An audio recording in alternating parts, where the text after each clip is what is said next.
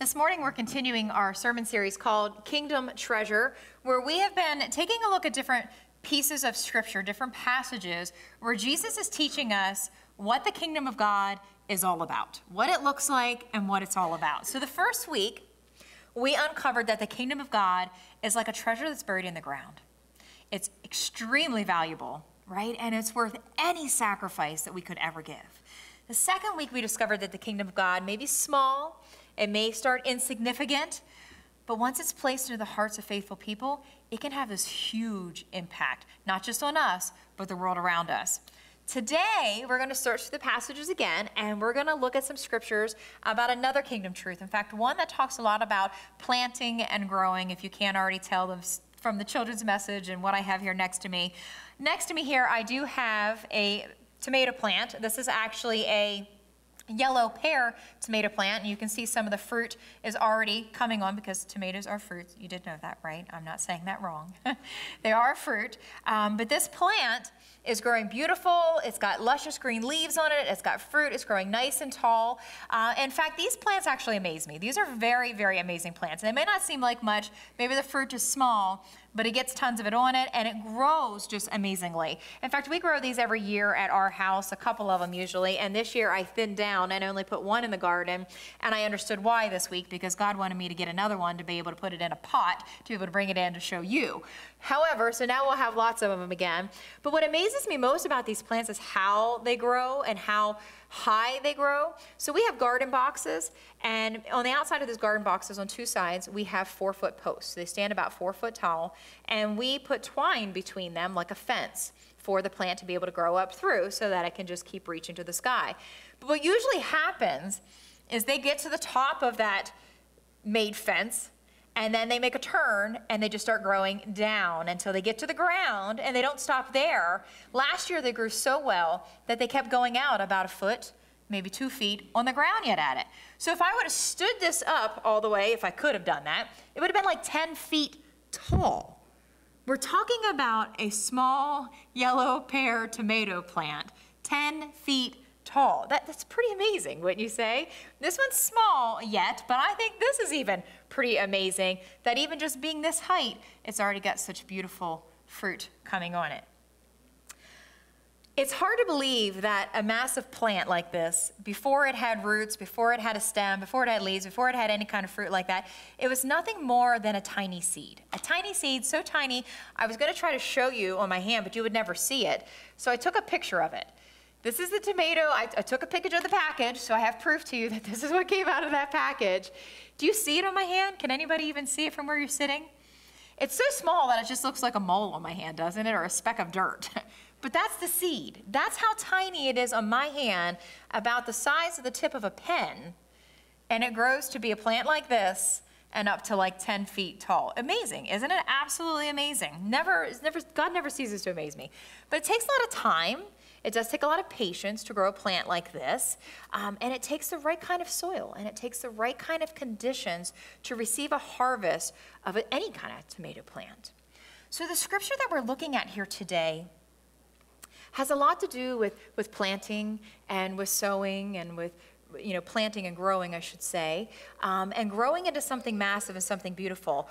Our next kingdom treasure is found in 2 parables that Jesus teaches. In fact, I want to share one with you first. It's the shorter one of the 2 that I shared with the kids last week. It comes from Matthew 13, verses 31 through 32. Here's another illustration Jesus used. The kingdom of heaven is like a mustard seed planted in a field. It is the smallest of all seeds, but it becomes the largest of garden plants. It grows into a tree, and birds come and make nests in its branches. So as you read in the New Testament, you'll quickly discover that there's all sorts of agricultural illustrations going on. And this is because Jesus, when he's speaking to the everyday people who's living there, most of them are farmers. Most of them grow their food. Most of them grow something. So they understand this illustration. So he speaks these spiritual truths through parables, which are stories that are made up, yes, but they're there to be able to teach the truth of what Jesus is trying to get across, the spiritual truth. So he uses the seed and it represents the kingdom of God. He says the kingdom of God is like a mustard seed that is planted in a field. And the first thing to know is that A mustard seed is also incredibly small. In fact, I took a picture of one of those too. It's not much bigger than the tomato seed. In fact, the tomato seed might have it beat. It might actually be a little bit smaller. But you can just barely see that in my hand too. So you can imagine when you start to plant these in the dirt, what happens? They like disappear. Especially if you're using soil like mine up here that has like the little white pieces in it, you know, they just disappear within all of that, and you can't find the seed. If you want to pick it back up, forget it. It's gone, it's hidden in there. But after a short time, the seed starts to grow roots, it starts to sprout, it comes up out of the dirt, out of the top of it, and before you know it, a mustard seed, this tiny little mustard seed, grows into a great big plant as well. In fact, they can grow to be at least 6 feet tall. Again, how do these tiny little seeds grow into something like that, right? The text is telling us that it would become a garden for birds. It would become like a tree for birds to rest on. So it's even strong enough for them to be able to sit on. So the first point here that I want to point out that Jesus is saying is that the kingdom is a seed, all right? It's a seed, something that grows over time. When it's planted in the right environment. I have to make sure I say that. When it's planted in the right environment, then it's going to grow. The kingdom is a treasure that begins tiny. And if we look at it just through Jesus, it started in one person, right, through Jesus Christ, and then it multiplied through the disciples. And then where did it go? It multiplied worldwide, right? Global, all over. So it started in one tiny little town in the Middle East. If you look at where Jesus was from, Nazareth wasn't even on the maps. It was that tiny. It started there, and now it's worldwide. It's all over the place, and millions of people are Christians and following Jesus. This means that the smallest action can grow into a major kingdom impact. This means that the tiniest gift can become a great blessing. It means that a bit of faith, just a little bit, can grow into beautiful faith of obedience. The kingdom is like a seed, and it grows when it is planted in the right environment. The other passage that Jesus talks about or uses a seed as an example about the kingdom is in Matthew 13, 3 through 9. He told many stories in the form of parables such as this one. Listen, okay, so he starts off with that listen. That means he's trying to get your attention. This is very, very important. Pay attention, listen up. A farmer went out to plant some seeds. As he scattered them across his field, some seeds fell on a footpath, and the birds came and ate them. Other seeds fell on shallow soil with underlying rock. The seeds sprouted quickly because the soil was shallow, but the plants soon withered under the hot sun, and since they didn't have deep roots, they died. Other seeds fell among the thorns that grew up and choked out the tender plants. Still other seeds fell on fertile soil, and they produced a crop that was 30, 60, and even 100 times as much as had been planted. Anyone with ears to hear should listen and understand. So the story begins with this farmer who goes out and he's planting seed in his field, right? The seed in this story is incredibly valuable. And if you think about it, any seed is going to have this, it's going to have a promise in it, right? It's encapsulated promise is what's inside that seed. It's full of the necessary pieces to be able to grow life. So a tiny little seed, I think I have my little seed that I gave you here today. A tiny little seed has potential to grow life, right? It has potential to do amazing things. And each and every seed the farmer has scattered has also that same potential to grow and produce life. The farmer would go out into the field. He would take a handful of seed out of his satchel and he would just toss it out, right? He was like just scattering it, broadcasting it all over the place. And what's kind of amazing is that he doesn't seem really concerned about where it lands, right? He's just throwing it everywhere and anywhere, and he's not really concerned about where it lands. But I think the people who were listening, who were farmers, who grew their own food, who understood how to grow things, probably were in a bit of shock when they heard this story about where the seed was landing. Why would you waste seed? That's valuable. That's your livelihood. Why would you waste seed and throw it towards the rocks or towards the thorns and the weeds? Why would you even do that, or towards the hard, worn down path? He says that some of the seeds fell on the hard path. They were eaten up by the birds right away. Right? They didn't even have a chance to get down in. They were just scooped up. Some fell in the rocky soil and began to grow only to be scorched by the sun. Their roots weren't deep enough. They weren't deep enough, so they just died off. And then some fell among the thorns, and the seed took root, started to grow, but then the thorn and all the other weeds just choked it out and took out its life. Things really weren't looking good for the farmer so far of those first 3 cases until the 4th one comes along. Some of the seed that was sown did fall on fertile soil, ground that was ready. Pay attention to this. It fell on fertile soil, ground that was ready to receive the seeds and then allow those seeds to grow and to develop into something great. They were ready. In fact, these seeds produced 30, 60, and even 100 times as much as they should have, right? So Jesus says at the end of this, anyone with ears to hear should listen and understand. He said, anyone with ears should listen and understand. In other words, don't miss the depth of this story. I know you've heard this one before. I have preached on this scripture before. I know you know this scripture. I know sometimes it might sound a little confusing because Jesus even had to go to the disciples because the disciples thought it was confusing too, and he gave them, and we'll work through that in a moment, an explanation of exactly what this meant. You know this, but don't miss the depth of this story. The kingdom is like seed sown generously. It's given to everybody. The rocks, the thorns, the hard soil, the good soil, it's given to everybody. It's sown generously. My second point here for today is that the seed is the gospel sown into the people's hearts, and it is given to literally everyone who is willing to accept it. Everyone. God is always looking to grow his kingdom in the hearts of people. Every person has a heart that consists of some kind of varying types of soil. Some places the kingdom seed falls, it's going to grow. And other places that it falls, it's not going to grow. And Jesus goes on to explain in depth what all these 4 examples mean. He says, now listen to the explanation of the parable about the farmer planting seeds. The seed that fell on the footpath represents those who hear the message about the kingdom and don't understand it. Then the evil one comes and snatches away the seed that was planted in their hearts.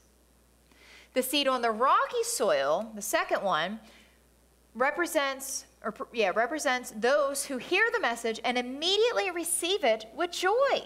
So they're happy about it. This sounds great. This sounds wonderful.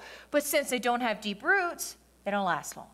They fall away as soon as they have problems or are persecuted for believing God's word. The seed that fell among the thorns represents those who hear God's word, but all too quickly the message is crowded out by the worries of this life and the lure of wealth. So no fruit is produced.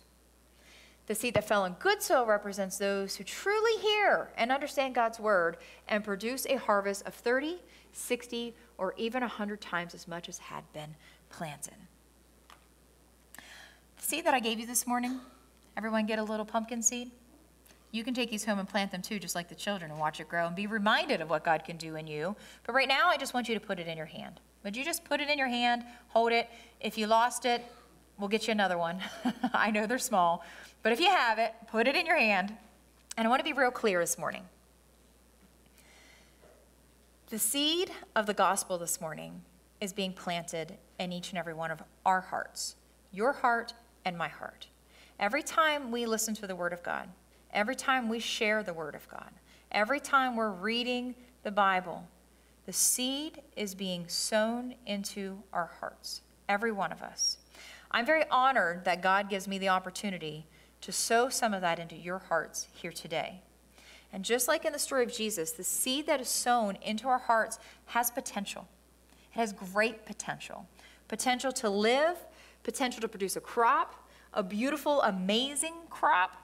But according to the story, some of the seeds that fall into certain areas, that fall into certain hearts, is not going to grow. And we have to recognize that and understand that because we need to be careful. Right here, right now, yes, even within this room, just because you're sitting in church does not mean your heart is the good soil. We could be falling very deeply, very dangerously into a heart that is one of these other soils. That's either hard, too rocky, too distracted, too taken up by the rest of the world. We need to pay attention to the kind of soil that we truly are. Now, I personally and physically have experienced the struggle of sowing and growing seed. I'm not going to talk spiritually about my own heart for just a moment. I'll give you an actual physical example. When my husband built our home, he built it a few years before I was married to him, and there really wasn't much ground or grass had started. Some had started by itself and so forth. So every year that I've been there since, we live in the woods and we fight a lot to get grass. It's no fault to anyone. It's just because we live in the woods and we have all sorts of hickory nuts that fall, and we have all sorts of shaded places. We have lots of rocky ground, and those rocks, it amazes me. Every year I go through and I'm picking out the rocks in the yard, and you think you got them all. Guess what? Next spring, a whole bunch more come back. It's like, how do they do this? It's like they're growing too, right? But it's as the ground settles, rocks move, and we have such a rocky ground. That's just what happens. I don't think if we put inches of topsoil on the top, I don't think it would matter. Those rocks would still eventually come out of even all of that. So we have a yard that's pretty hard to grow anything in it, for sure, but we try. And the dirt does vary. It varies from being kind of this clay dirt or even a sandy dirt to being really good dirt. And then we have some that's, again, rocky, to some that's just out in the open and beautiful. Some's in full shade, some's in full sun, some is bare even right now, and some is absolutely covered with weeds. But what I've noticed is that the different responses when I've tried to plant the seed, when I've tried to put it out there, it depends on the kind of ground, the kind of soil that it falls on. If it falls where all the hickory nuts are, well, I don't really get much. If it falls where the rocks are, I don't get much. I might get a couple little pieces here and there, and then the next year it looks like nothing came. It like just dies off. If it falls into like the sandy or the clay dirt, it doesn't grow very well there either. If it falls into just a shade and I don't have the right kind of grass seed, you might as well forget that too, right? Jesus is teaching that the kind of impact the truth of the gospel has on our lives has everything to do with the kind of heart we have, the kind of soil that we are. Some of our hearts are not favorable to that tiny seed of God growing. That's the truth of it. It's a sad truth, but it's true. Some of us, we're ready for that, right?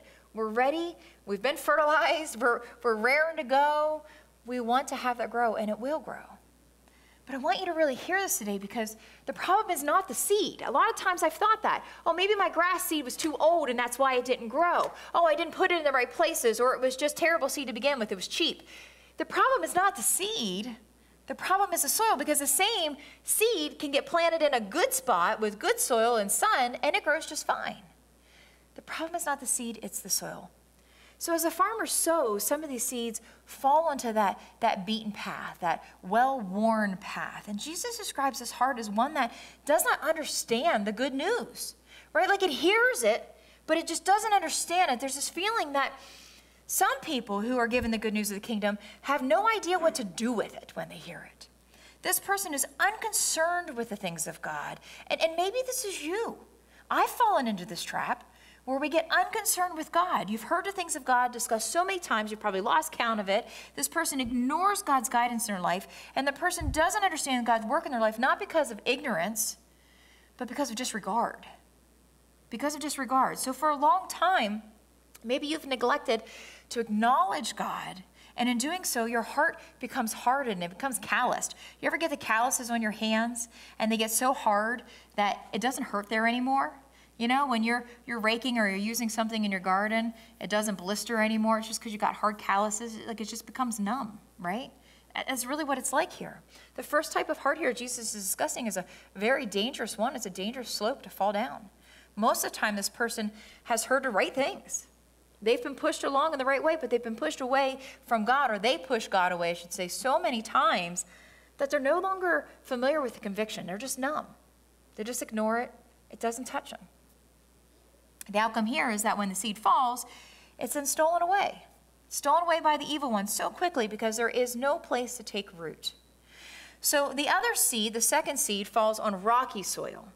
Jesus describes this as a heart that has heard the good news of the gospel, gets excited about it, finds some joy in it, right? Even responds to God and says, yes, I want to be a disciple. Yes, I'm a believer of Jesus. Yes, I accept your grace. I accept the Lord Jesus as my Savior. But when trouble comes, the shallow roots don't last, right? The shallow roots are not developed very deeply at all. So when the trouble comes, the sun comes out, they're just scorched and they die off. This heart is one that seems to see the gospel as only being attractive when it's good, right? Like thinking that life should always be good. There should always be blessing. I'm a Christian now. I'm following God. Everything should just work out for my benefit. Everything should be good. But because of this attitude, they never grow deep. Their roots never grow deep. So the conversations remain shallow. The commitment to Jesus remains shallow. The sacrificial living remains shallow. And when the hard time comes, in whatever form they present themselves, someone gets sick, someone doesn't make it, there's a tragedy, or just even the simple, I'm tired. I'm tired of getting up early Sunday mornings. I'd rather sleep in, right? They just fade off. Their faith just withers. Other seed, the third one he talks about, falls on soil that is full of weeds and thorns. Jesus describes this heart as one that allows a seed to grow in their lives, but unfortunately, it also allows other things to grow in their lives. And so what starts to happen? There's a competition, right? And there again, well, I don't feel like getting up so early Sunday morning, or I would rather do this, or something else came up. Something else distracts our hearts. And many today are so distracted, so distracted. Just look around the room. I don't say this to pick on anybody who's not here today. I know some of our families are on vacation, and that's great. They should take a vacation. Everybody needs to step down from the world every now and then and do that. But if you look around our room, even when everybody's here, there's empty pews, right? You look around our world, there's so many people. They're so distracted and so taken away from God, so far and so distant. This is what happens. We think it's good. And I hear people say, oh, I believe in God. And I said, do you go to church? No, I don't go to church. Well, these are those people. God is great. God is wonderful. He is good. They know that, but they do not allow themselves to really get deep and get rid of all the other stuff and stay with God. So all the other stuff eventually starts just taking over. It could be a hobby. It can be money. It can be stuff. It can be addiction. It could be success, whatever. It just starts to take over. We've all seen both of these.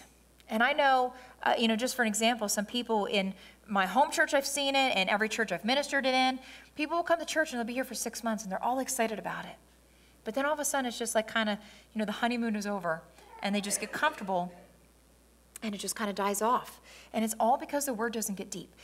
If we don't allow the word to get deep into our hearts, if we don't allow ourselves to get deep into serving God and following Jesus, we'll end up in that same boat.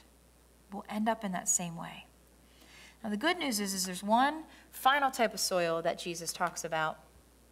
And thankfully, some of the seed does fall into that good soil. I don't know about you, but I want to be that good soil. And I'm not going to stand up here and tell you today, oh, I am that good soil. My heart is that good soil, because that is not true. That is not true. I know there are times where I can easily fall down those slippery slopes as well. But I want to be that good soil, and I want to be that good soil every day, all the time. And I hope you do too. If we want to be that good soil, we will aim for that good soil. We won't always hit it. We'll fall short every now and then. Paul tells us we'll fall short of the glory of God. We're going to fall short. But if we're aiming towards it, we will hit it more days than not. For the seed that falls on this location, the result is really supernatural. Jesus says that it multiplies 30, 60, even 100 times the amount of seed that was planted. How does that happen? Okay, so, maybe a farmer in that day would have known, some things can multiply a little bit, and maybe I'll get 20 more times the seed that I planted. But that's just insane, and that's not normal. That's not natural to think that I'm going to get 30 or 60 or 100 times the amount of seed that was planted. So what Jesus is telling us here is that this is not just a natural thing. This is supernatural. This is a God thing. It's God who's going to grow you that much. It's God who's going to multiply it that much. The majority of farmers in that time, well, in any time, today even, spend their time nurturing the soil, tending the soil, right? Making sure that it's healthy before they plant, making sure that it's healthy all the way along. After they plant, they're spraying the weeds, right? To even plant, they're testing the soil, they're tending to the soil. They put the right kind of fertilizer on. It's not just any kind of fertilizer. It's got to be the right kind of fertilizer with the right kind of nutrients. They're tending to the soil. Remember, the problem is not the seed. The problem is the soil. And each year, farmers do this over and over and over again, and I think we can learn something from them. Jesus, again, uses an example for a reason.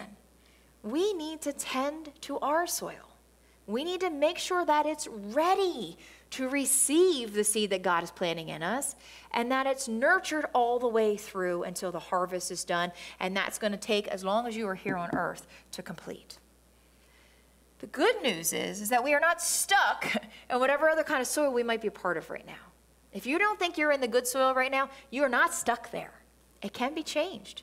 Just like the farmer plows the ground, flips it, turns it over to get freshness out of it again, you can have that done for you too. We need to break up our soil. We need to get rid of the rocks. We need to get rid of the weeds and the thorns. And for many of us, maybe it's time to try something new. Maybe spending a certain amount of time in prayer with God each day, reading devotions. We have this wonderful upper room and daily bread books up there. If you don't already use that, start there. Maybe it's getting into the Word of God for 15 minutes a day. That's it, just 15 minutes a day. Just start something new. Maybe it's going on a mission trip. Maybe it's serving in this church in some way. We have a lot of holes in this church. If you look at being a disciple and all the things that Jesus is asking us to do, we have holes in this church. You want to serve? You want to try something new? See me after church. God needs us to be able to do those things, right? He wants us to be able to do those things. So maybe it's time. Maybe it's time to repent of some kind of sin and receive the grace of God. A fertile heart is the only one who's going to produce the kind of fruit that God's trying to grow in you. Only a fertile heart is going to do that. What I love most about this story is that the farmer is so incredibly generous, right? He just sows everywhere, just throws the seed to everyone, shares the gospel of Jesus with everyone. And take note of this. When you're ministering to other people, is everybody going to be ready to hear it and receive it and let it grow in them? No. As a pastor, if I thought everybody should be ready, I would have given up a long time ago. So just keep sowing. Just keep being generous with that.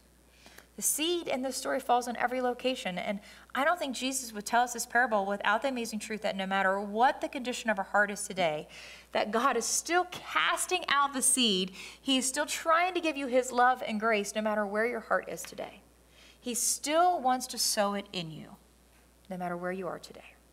So as I close today, I want us to just reflect on two questions. First off, what condition is your soil?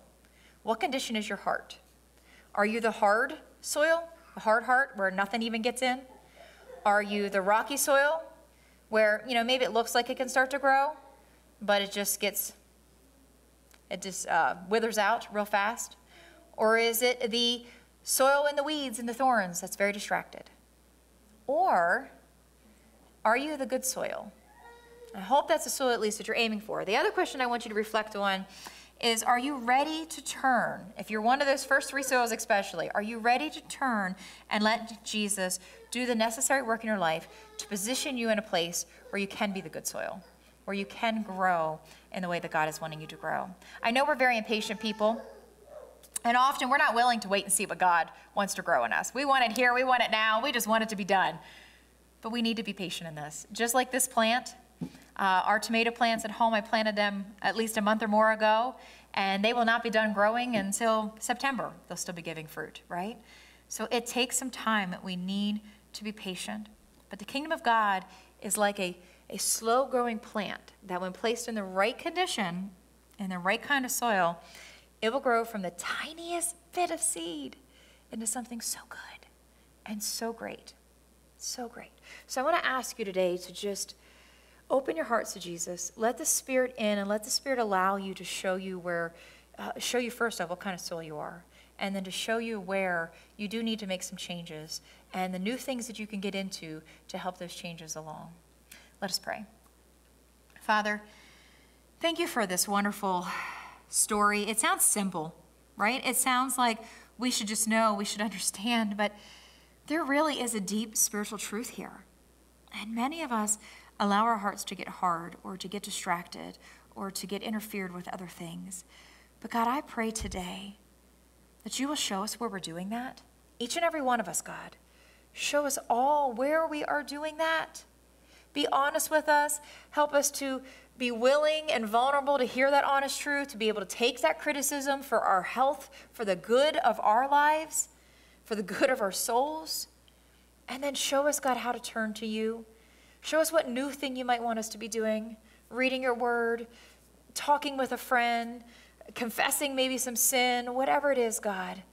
Show us what we can do to turn and tend to our soil and be healthy enough to grow the gospel in our hearts in a way that grows us to be so close with you, so connected with you, and then so giving to the rest of the world around us to keep sharing this beautiful gospel seed. Father, we ask this all in the name of Jesus Christ, our Lord and Father. Amen.